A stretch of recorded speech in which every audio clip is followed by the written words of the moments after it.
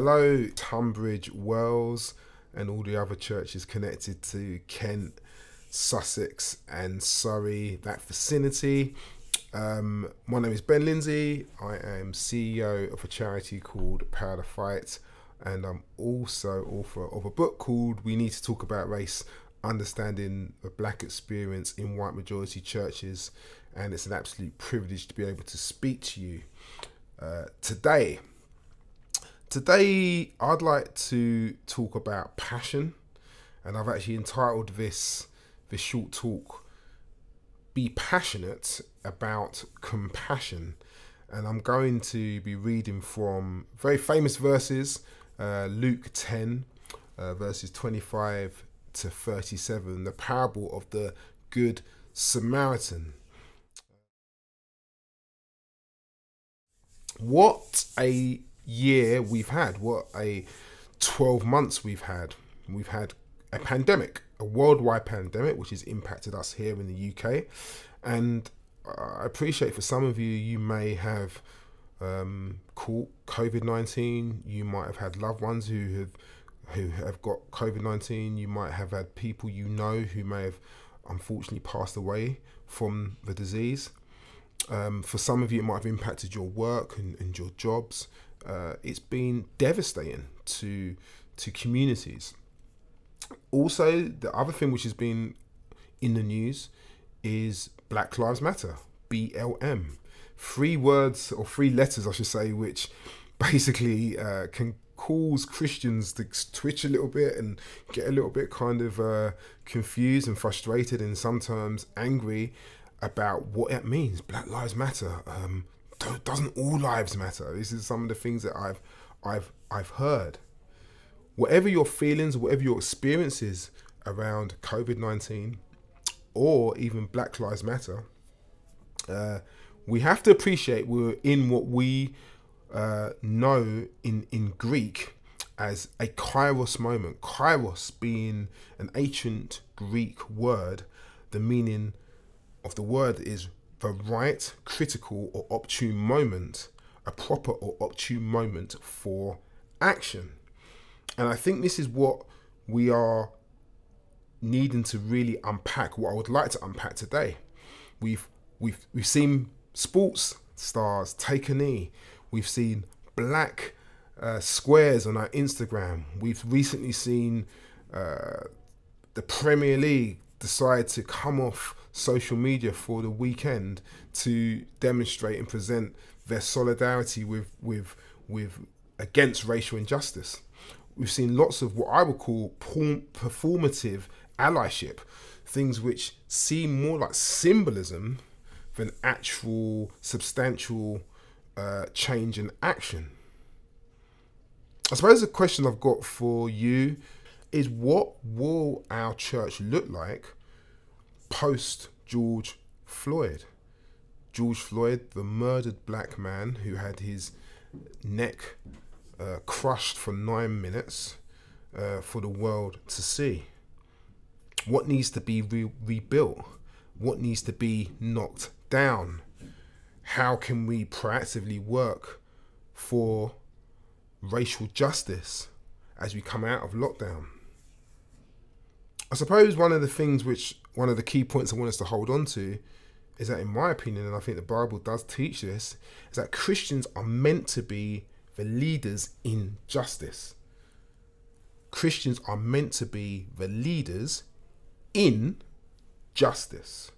All justice issues. Where there is injustice, that's where we should be as Christians. If the story of the Good Samaritan teaches us anything, is that sometimes Christians, in the case of the Good Samaritan, it was the priest and the Levite who walked away from the dying man. The dying Jewish man was walked past by the very people who should have been showing justice and support and care. But it was actually the sworn enemy of the Jewish man, the Samaritan. If you know anything about the Jews and Samaritans, you know there was actually a lot of racial hatred between the two, yet it was the Samaritan who came and showed the most love and justice and care and mercy. The question we have to ask ourselves, particularly white Christians, are you walking past your black or brown brother and sister in the context of racial injustice at a time when you can be supportive, helpful, fighting on their behalf? I think it's something about church and justice is quite confusing for some people, but Jesus himself is very clear. His own words is very clear about where the church should stand with this issue of fighting for justice. He says it himself in Matthew 23:23 says this. And you know, Jesus' harshest words tend to be for us as church leaders or religious leaders or as followers of him, or who claim to be followers of him. And he says this: "Woe to you, teachers of the law and Pharisees, you hypocrites! You give a tenth of your spices, mint, dill, and cumin, but you have neglected the more important matters of the law: justice, mercy, and faithfulness. You should have practiced the latter without neglecting the former." So right at the heart of the teaching of Jesus, he is very clear that justice, mercy, and faithfulness should be at the heart of anything that we are doing. We have to ask ourselves the question, in today's context, in your context, where are the justice needs? Where are people suffering? And in the last year, the conversation around Black Lives Matter and racial justice is right at the forefront. And now some of you might be thinking, well, hold on a minute, I don't know any black people. I don't know your area that well, but from what I picked up, there's probably not many black or brown people, maybe even in your church context. But nevertheless, one part of the body is suffering. And as it says in Corinthians, we're all then to get involved, engage, and support. If one part of the body suffers, we all suffer. If one part rejoices, we all rejoice. Brian Stevenson, an American lawyer, social activist, and author of a book called Just Mercy, says this: "You can't understand the important things from a distance, you have to get close." So how do we fight injustice? How do we fight racial injustice? How do you, in your white majority context, fight against injustice to black and brown people? Well, there's a few things I just want to go over very quickly, which I hopefully will help you. And the first thing is this: it's about systems. It's about systems. With my charity, Power to Fight, we're very clear that we want to not just engage with the ground war, the ground engagement, which would be very much around youth work, mentoring, pastoral care, youth centres, anywhere where young people are, statutory services like schools. We know that's where the majority of youth work happens. But we're also aware that if that's the ground war, we also have to impact the air. I'd say that maybe 10 to 20% of youth work is also in the air. It's the policies, it's the strategy, it's the decision makers, it's the grant funding and you know, the financial element of stuff, which is going to help actually get that money and those resources into grassroots organisations. It's local and central government. We work very closely with the Mayor of London. We work very closely with the Youth Violence Commission. There's multiple different things that we do on the air and on the ground. You see, the problem that we've got often is that the church, and I'll talk a little bit about this in my book, the church is very good at social welfare. We're good at CAP. If somebody is in debt, Christians Against Poverty, which is a brilliant service, we sometimes use them. Or if people are hungry, we've got Food Bank, which has fed millions of people. None of that's a problem. Jesus did that. People were hungry. He multiplied bread and fish. But what about social justice? What about the very institutions or the systems itself which cause the social welfare in the first place? We have to appreciate this is not just about the Christian walk. The love of Christ isn't just about the redemption of us as individuals, our personal relationship, our personal salvation. It's also about the redemption of communities as well. The question I have for you: are you prepared to challenge the systems around you which cause this injustice and inequality in the first place. What we have to appreciate when it comes to black and brown people, there are many things which are not just about the individual choices, but the systems. For example, black people are 9 to 1 more likely to be stopped and searched by the police. That's disproportionate. That is an institutional and system problem. Black Caribbean boys are more likely to be 3 to 1 more likely to be excluded from schools. That is an institution systems problem. It's a systemic issue. There's 4 to 1 more likely black and brown teenagers in the criminal justice system. There's only 7% of us in London and 3% of us in the UK. So what does that mean?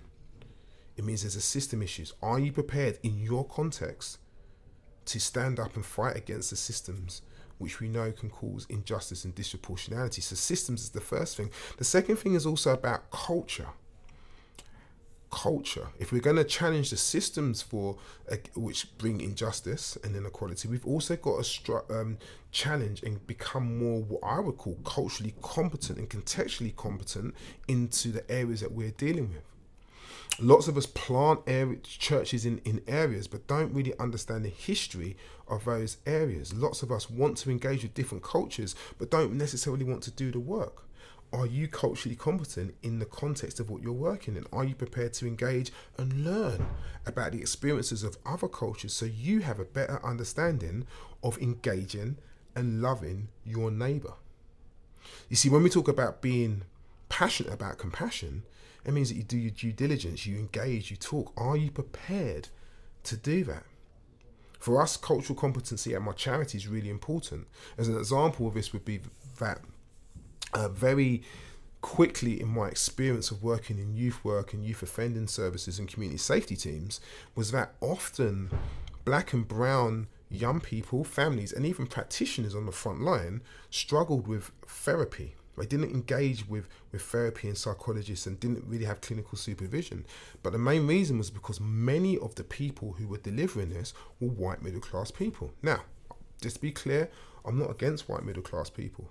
But if we are going to engage in this issue, I believe, and studies that we've put out with the Mayor of London suggest this, that actually, particularly when you're working in areas where there's racial diversity, we need to become more culturally competent. We're not just advocating for more black and brown professionals in these settings. We're saying that if you are white and in these settings, are you culturally competent? Do you understand the context that you're working in? I think the same can be done for church.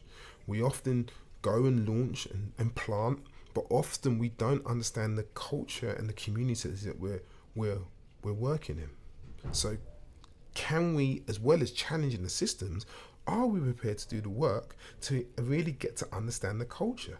We've got to go from just diversity and being inclusive to accessibility and making people feel like they belong. And the best way to make people feel like belonging is actually to bring those voices around the table and engage that way. So we've got to impact the systems, we've got to impact the culture. But also we have to appreciate that we also have the ingredients to really make a massive change when it comes to racial injustice or any type of injustice actually. Churches tend to have the things which we no longer have in abundance due to austerity. We've got buildings, thousands of buildings across the UK through the church. We've also got the biggest volunteer service in the UK. We have unrestricted funds from heaven. It's incredible what churches can do when they tithe and they give and they take up offerings. As somebody who works for a charity, the red tape you have to sometimes go through to get grant funding, churches can cut through that with the amount of money which is raised for a particular cause. But we also have influence. And this goes back to the systems thing. How many of us as Christians engage with our local politicians? How many of us engage with our MPs and heads of service and borough commanders and sit on independent advisory groups and safer neighbourhood teams? It might be different in different areas. Stop and search committees, school governors. If I said earlier on, if 3 to 1 black children are more likely to be excluded, and you've got a heart and compassion for this. Why don't you go on a school board and find out what is going on? Is there something institutionally not quite right in those settings? We can do a lot. So systems, culture, and ingredients. These are the things that we need to engage with if we really want to see change. There's 3 types of people, biblical people, we need to be. Number 1, we need to be more like Esther. Esther, the young Jewish queen, becomes queen, and Mordecai is very concerned about his family, his community being exterminated. And what does he do? He goes to Queen Esther and says, listen, you, for such a time as this, we need your support. Go and talk to the king. So Esther goes and talks to the king, and the king helps sort this situation out. Beloved, this is what we have access to. We have access to our king. We have to learn to pray and engage and petition and ask our Father in heaven to engage in our hearts and our minds and our souls around this issue. For some of us, the conversation of race is very, very problematic. For some of us, it's about repentance. For some of us, it's about forgiveness. For some of us, we need provocation to engage. We need to know how to use our agencies. I just want to be really clear. It is a lot safer for white people to speak up about racism than it is for black people. I'll say it again. It's a lot safer for white people to talk about racism, to speak on behalf of black people, than it is for black people. Why? Because when black people start talking about racism and talking about their injustices, which is impacting them, we can often be accused of having a chip on our shoulder, being aggressive, playing the race card. Some of us will be afraid of losing our jobs. Some of us might think, you know what, I might not get asked to lead that connect group or small group. The worst thing that can happen to you as a white person is that you might be told you got it wrong, but you'll still be okay. And the worst case for a black person, when we look at some of the recent things which have come out around, particularly around police and police brutality, it could end up with us being killed. That's not me exaggerating. That is just the facts. So be Esther, go to the king and ask to be empowered and ask for solutions and get some time with our king on this particular issue. We need to be like Gideon. First, we need to be like Esther. We also need to be like Gideon. We need to be bold enough to step into the arena. I love Gideon. He's one of my favorite characters in the Bible, mainly because he was such a scaredy cat. And yet he found himself in a situation where God said, I need you to take on the Midianites. Me, I'm the weakest in my clan. How can I do this? Through the power of God. And he became an advocate for Israel. He spoke up. He had empathy and compassion for the situation. It wasn't performative allyship. It was proper, I'm going to engage, I'm going to lead the people. This is my challenge to you, as particularly the white people in this context. Are you prepared to stand up? Are you prepared to be advocates? Are you prepared to speak up? Are you prepared to use agency? Are you prepared to put your hands in your pocket and maybe support black-led organisations in your local context? Are you passionate about compassion? You know, we've seen this performative allyship with recently, if you're into football, the Super League came up, didn't it? And we saw words being used like we need to mobilise and we need to really talk to the owners of the clubs. How dare they take 6 of the top clubs in the UK and try and put them in a European Super League? And the world went mad. Politicians spoke up. Pastors and religious leaders spoke up. Royalty spoke up. The energy was there to stop this Super League. It's a shame the same thing doesn't happen with racism. When this country really wants to get behind something which is unjust, everybody's behind it. Are you prepared to step into the arena? And finally, we need to be like Jesus, our Lord and Saviour. And there's many attributes and characteristics of Jesus I could pull on, but one of the things I love is that he's the miracle worker. He's the thing who multiplies things. I already mentioned about feeding thousands of people with small fish and loaves that he had. We have to be like Jesus. We take the small things and pray and ask our Father in heaven to multiply it. You're weak, you're afraid, ask God to take you that small bit of courage that you've got that boldness and step into the arena, because our black brothers and sisters need your voice in this. We need your energy in this. We need your resources. And so many people say, well, what can I do? I don't really understand. Well, I guarantee in your church context, at some point you gave money to an African nation. Many of you have never been there, but there was something about your heart being tugged that you could support, whether it's through prayers or whether it's through finance or through action. It doesn't matter if you can't relate, but know your brothers and sisters in Christ, who may well be a different skin colour, need you. And I get it. Some of us have got different perspectives on what that is. Some of us say, I see no colour. You know, it's interesting when people say that. I get it. It comes from a good place. But God clearly did see colour when he made me, when he made you. You know, our identity is in Christ. But he's made us in this different kind of mix of cultures and backgrounds, and they are to be celebrated as well. We can't ignore colour. He didn't make us grey. So, those are the three people. Be Esther, be Gideon, be Jesus. We need to challenge the systems. We need to challenge the culture. We need to challenge and appreciate the ingredients that we've got. The Good Samaritan story should be a warning that if we do not show compassion, if we do not engage where there's injustice, God will raise up other people, and they may not be of faith. I think the Black Lives Matter organisation is possibly a good example of this. So many people say to me, I'm not down with Black Lives Matter, the organisation. You know, yeah, it's a political organisation. They're Marxists. They're all this type of stuff. Whether I believe that's true or not is irrelevant. The point is this.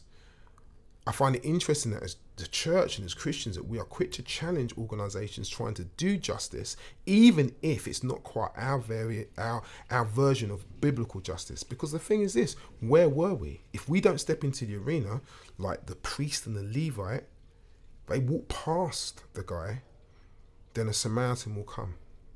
And other people have stepped in. And instead of us showing our version of biblical justice, we moan and we groan and then we don't do anything. The Good Samaritans are warning against this. You can't understand the important things from a distance. You have to get close. As John Piper says, we are to get low and get our hands dirty. It says, this guy called Pastor Doug Logan, who leads a church in America, he says this: mission does not simply amount to a profession of theological truths in new contexts. We cannot hope for mere intellectual salvation of community members, abstractly hoping that they will hear our speeches and come to Christ. Instead, we must enter into communities physically and emotionally. We must enter into their suffering, and speak the gospel into the individual broken context. We cannot effectively serve broken people and bring them the gospel unless we know their brokenness. Do you know the brokenness of black and brown people right now? Are you prepared to step into the arena of the brokenness of black and brown people? The Good Samaritan is also a story of the Great Samaritan. Jesus Christ stepping off the throne, stepping into the brokenness of humankind to save us and reconcile our relationship with our Father in heaven. God never does anything that, he never expects us to do anything that he hasn't done already. Are we prepared to step in? Are we passionate about compassion? There are broken black and brown people, and there have been broken black and brown people for generations. The church needs to step up right now. You shall love the Lord God with all your heart and with all your soul and with all your strength and with all your mind, and your neighbour as yourself. Jesus didn't ignore us. Let's not ignore our black and brown neighbours right now. Jesus is passionate about compassion. If you're a Christian here, you know that. He was passionate about you. He died on the cross for you. He was resurrected for you. And we are to imitate him in our context. Who is your neighbour? Everyone. Which of these three do you think proved to be a neighbour to the man who fell among the robbers? He said, the one who showed him mercy. And Jesus said to him, you go and do likewise. Show mercy now. Step into the arena. Choose hope in a dark situation. Heavenly Father, I thank you for this time. I pray that these words have inspired, given hope, equipped, but more than anything, shown you, Jesus Christ, in the heart of this issue around Black Lives Matter and injustice. We need you, Spirit, to help us, but we also know that a lot of this is in our hands. God, let us be the answer or part of the solution to this problem of racism, whether that's systemic, whether that's covert or overt, institutional. We know it exists. We know the situation. Now give us the boldness to step in. In your mighty name, amen. Thank you for your time. God bless.